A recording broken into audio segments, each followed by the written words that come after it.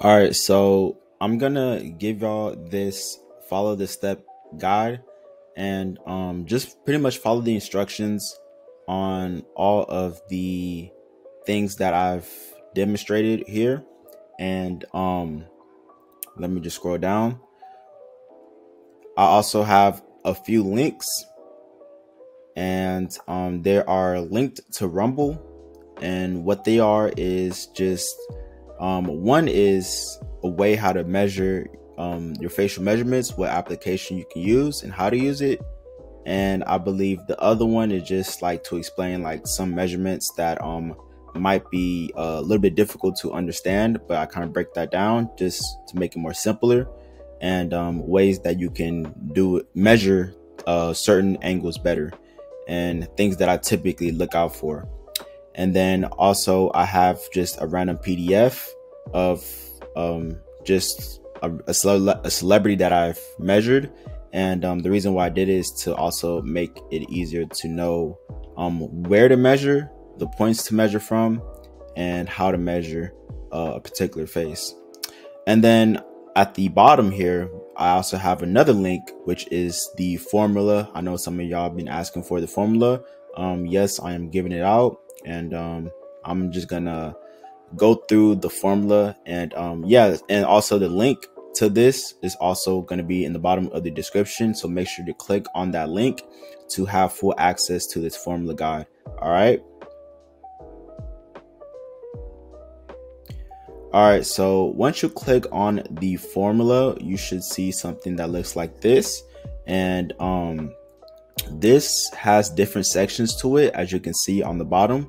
And I believe it should be, let's see, 6 different sections.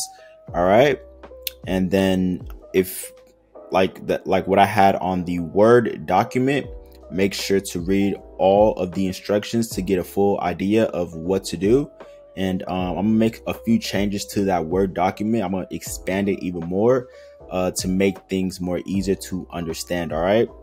Now I do want to break some things down real quick.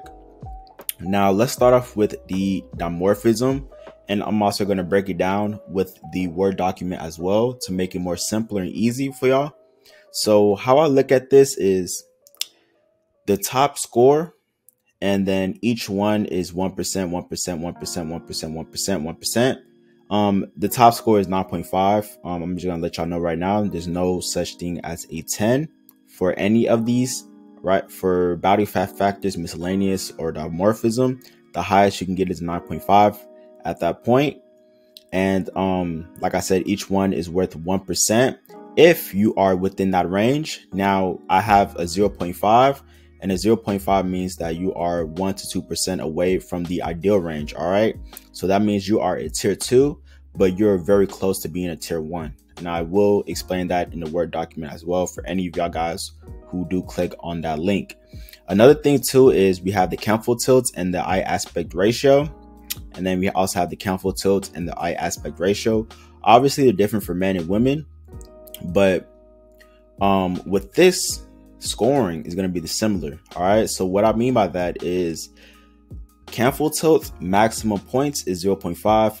Eye aspect maximum score is 0.5. When you add 0.5 together, you'll get a total of 1.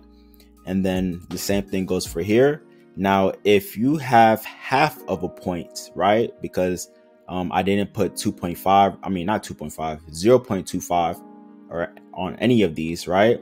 So 0.25 is half of 0.5. So if you have half of it for the canthal tilt, or half of the eye aspect ratio, right? That'll be 0.5. Now, if you have half on one, but a full, or you pass the other one, that'll be 0.75. Simple as that. All right. So you'll just get half of the 0.5 instead of half of one, if that makes any sense. So pretty much these two individual ones each are worth half of what any of the other ones are worth. All right. That's just the full credit for it. The body fat factors, it's a little bit, I mean, it's not tricky. It still goes up to a 9.5, but how I set it up is you can either get half or full, half or full, half or full, half or full. And you would just look at the person's face from different angles and make the proper assessments to see whether or not they get the full point or get half of the point, or you know what, not get any points at all, because that's how it can be as well. And also for the dimorphism, yes, you cannot get, there's, if you don't fit, or if you don't get a tier 1, or if you're not close to a tier 1, then you don't get any points for that angle, for whatever angle that it may be. All right. And then also for the miscellaneous features, I need to break something down real quick. Now we have a whole bunch of flaws. These are all flaws. So with the miscellaneous features, you pretty much start off as a 9.5, and then every check that you get, or every one that applies to you, is pretty much like a deduction to your overall score. And then let's start off with the skin quality, because I know I need to talk about this real quick. Now I do have dark circles. I just added this in. This was actually part of the skin quality, but I felt like I needed to separate that because I know people are going to forget about dark circles and how important dark circles is, and that can really affect people's attraction level, right? And it's something that's we kind of pick up, but we think is natural, but in reality is not natural. Another thing that falls into skin quality, because skin quality is a big category in itself, is burns. We also have bruises, acne, scars, moles, or when I mean moles, excessive amounts of moles, pimples, rash, skin pigmentation or color change, and then we also have a massive amount of freckles as well. I know some people may disagree on a couple of things that I just said, but for me, honestly, that's what I see as a flaw, and I know others do see it as well. But like I said, if you are kind of confused or on any of these, make sure to DM me on Instagram, or if you want me to actually rate you myself, or not rate you myself, but if you need any help with you know, the miscellaneous features or body fat factors, for example, just send me a couple of pictures and I can, you know, pretty much give you what I believe your body fat factors is and your flaws for your miscellaneous features as well. And another thing too is with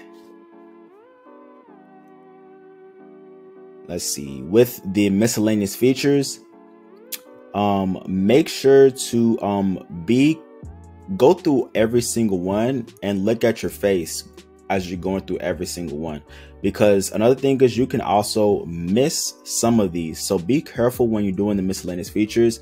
Don't go too hard on yourself. Be fair for yourself.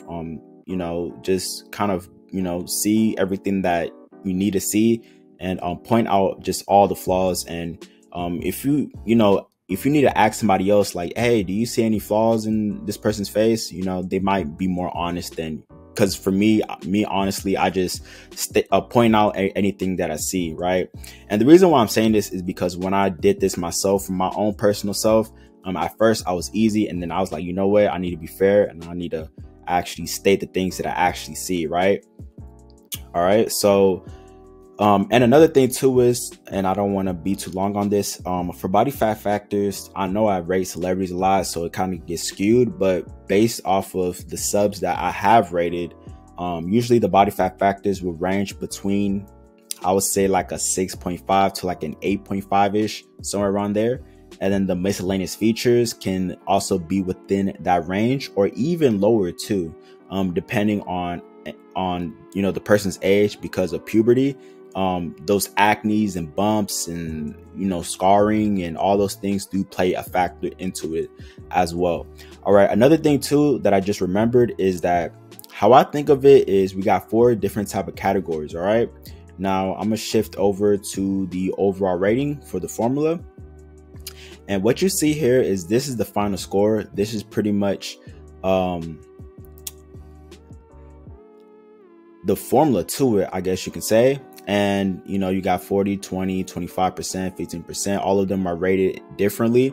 Obviously harmony is the majority, and after that you got the body fat, and then after that you have the facial dimorphism, and then the miscellaneous features. All right, and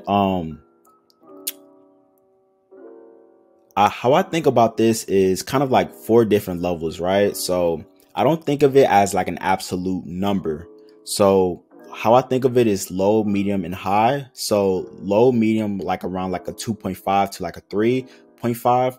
A medium is somewhere around the 5-ish range, so 4.5 to like a 6, and then high is like a 6.5 to like an 8.5. I just think of it like that.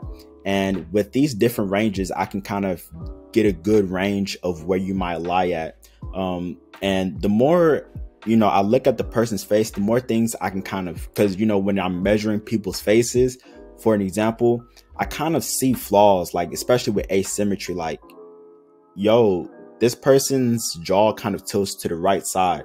But I'm not gonna put that in the miscellaneous features because I'm gonna be fair. But if it's to a point to where as soon as you look at that person's face and you can see that their jaw kind of tilts to the right side, or they have a crooked or bent nose, then you can put that as, you know, the miscellaneous features. I'm just saying that for an example, right? So it's almost kind of like stating the obvious, right? But sometimes you got to kind of give it like a second look to, you know, make sure for the miscellaneous features, right? That's the part of being fair, but not too picky. All right. And then, yeah, so that's pretty much it. Let me see. I'm trying to think here if I miss anything else. And oh yeah, once you done that, you want to go to the rarity chart, and I have also the rarity chart for everybody to see where they will fall at. And yeah, that's really it for, you know, this stuff. And if you have any trouble with it, make sure to what happened? Make sure to DM me. And yeah, so I'm out. Peace.